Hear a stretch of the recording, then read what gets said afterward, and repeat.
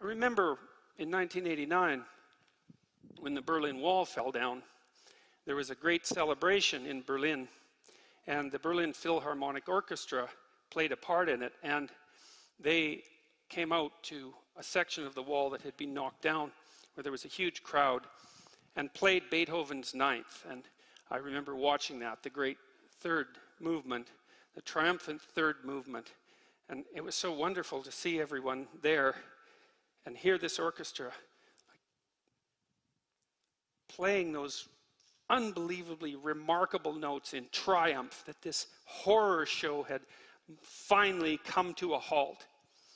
You can imagine someone critically minded and rational at an event like that, standing behind you as you're listening to the great strains of that symphony manifest themselves, tap you on the shoulder and say,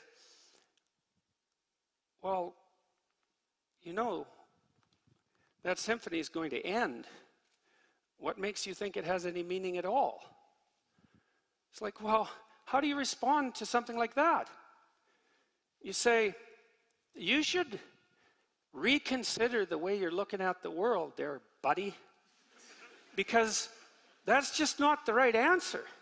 It's just not the right question. It's like, the symphony has no meaning because it ends. Well, you're not paying attention to what's going on, if that's the way you think. Or maybe you're thinking too much. Yes, you're thinking too much and not paying enough attention. But it's more serious than that. And this ties in the issue of pain. Say, what does it all matter if in 10 billion years the earth is going to fall into, or the sun is going to expand and consume the earth? What difference does it make? And I would say, well, is that kind of answer you're going to give to a child that's in pain? That's your answer? It's like, hey, you've got the flu, you're anxious, you're having a nightmare, you're in terrible pain, but in 10 million years, who the hell is going to know the difference? Yeah, right, no kidding. Eh? It's like, you don't... If the question is, if that response is absurd in that situation, then it's an absurd response. The mere fact that you can come up with a time frame across which your current activity is meaningless only means that you're capable of playing with meanings across time frames. It doesn't mean anything at all about meaning, as far as I can tell. Is it absolutely obligatory that everything that's meaningful has to be significant in some unimaginable distant future? Why is that the hallmark? Why wouldn't you just say, well, here's an idea. Why don't you stop conceptualizing your life across time frames that takes all the positive meaning out of them?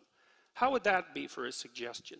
Maybe the fact that posing the question in that way makes you feel miserable and wretched and futile is an indication that there's something wrong with posing the question in that manner.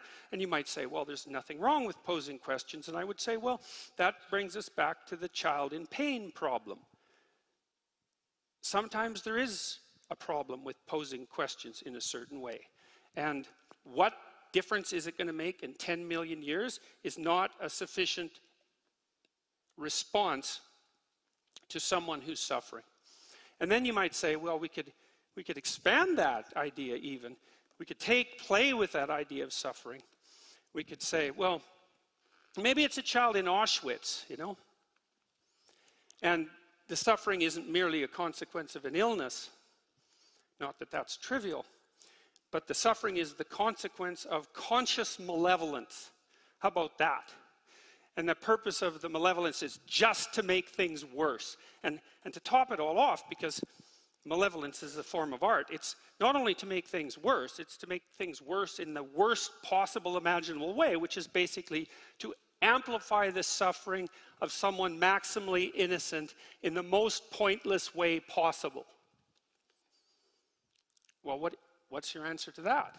It's like, in 10 million years, what difference is it going to make? Life is fundamentally meaningless? It's like, what kind of answer is that? It's an answer that shows that the framework within which that question is generated is invalid.